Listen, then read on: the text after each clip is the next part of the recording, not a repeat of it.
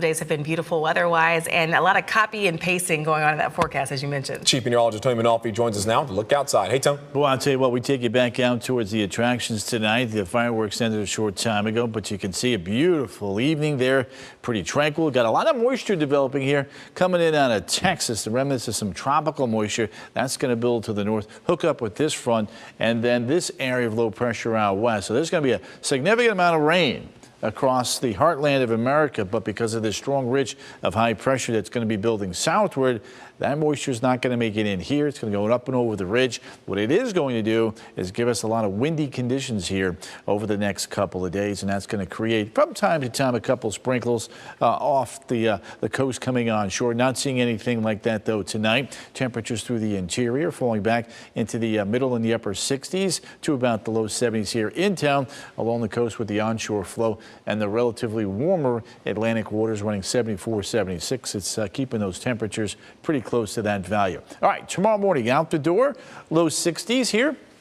North and west, 65 Leesburg, 67 Bitlow, and then you get into coastal Brevard County running about 70 to 72 degrees. 12-hour forecast here, out the door 9 a.m. 72, about 83 at 3, on into mid to late afternoon in the evening, falling back into the lower 70s. All right, so the setup for tonight and tomorrow, breeze starts developing right around daybreak. It's going to be sticking around throughout the day tomorrow. A hint of a little bit of moisture just south of Brevard County, but I wouldn't be surprised if a sprinkle or two tries to get into the southern Brevard County as far north as there. I don't think the interior has anything to worry about. Notice the temperatures tomorrow. A few degrees cooler than today. We actually hit 87 here in the inland areas. Tomorrow will be about 83, 84, but along the coast there, we are talking about temperatures holding upper 70s, low 80s. So Wednesday, Thursday, Friday, there's that big dome, big ridge of high pressure.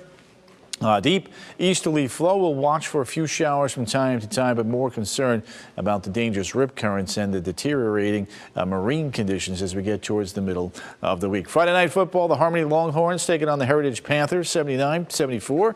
No mention of any rain. And then as we head into the weekend, there's your big dome of high pressure upstate of South Carolina, sliding off over towards Cape Hatteras, North Carolina, keeping us on the breezy but relatively dry side, which is great news for UCF's homecoming game this weekend, hosting the Mountaineers. Looking good, 77 at 10, 80 at the noon hour. To the tropics we head. TD1 coming ashore and should be a foregone conclusion here by the time we're waking up tomorrow, inland and weakening. Tammy, on the other hand, still a hurricane and lifted up to the north-northeast here at about 9 miles an hour. Again, it's going to weaken with time, but as it curls back, it's going to actually help to build in the surf towards the United States here as we get towards the upcoming weekend and early next week. Again, bigger impulse, though, is that big ridge of high pressure. That's stirring things up right now, and that will continue right through the end of the work week. So your 7-day forecast here looking pretty good.